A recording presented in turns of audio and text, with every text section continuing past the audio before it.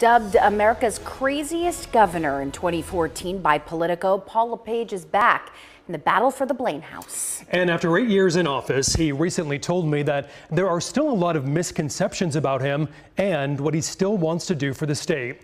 Tonight, we kick off our series of profiles on all three candidates for governor. It's a mix of personal and political. So where was the first place that you lived? Right there. Lincoln Street in Lewiston, Maine's former two-term Republican Governor Paul LePage taking us back to his roots.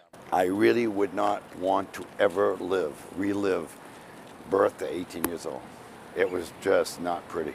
Just survival. It was survival, yeah. and the beatings, and not just the beatings on me, but the beatings on my mom. Did my first communion. LePage says things got so bad for him and his 17 siblings, he left home when he was just 11 years To old. the river. I was put in the hospital by my dad. He kicked me, broke my jaw, money.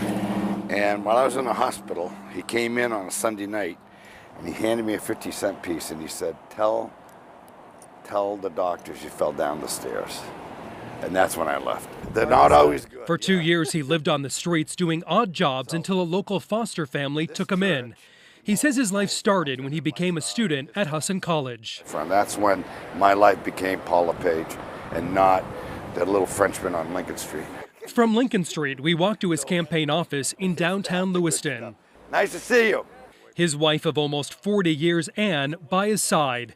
Together they have 2 children and raised a third, a boy from Jamaica. Paul will fight for the underdog. The former First Lady knew her husband would run again just 2 weeks after they retired to Florida in 2019.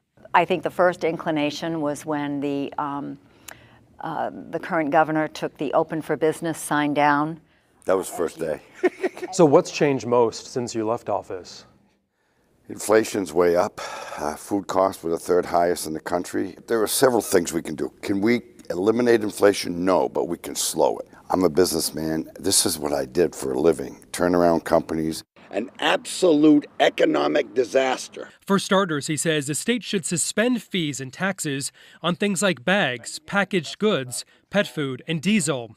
He's also proposed eliminating the income tax, which he lowered in 2011 during his first term. So I'm a firm believer income tax has got to go.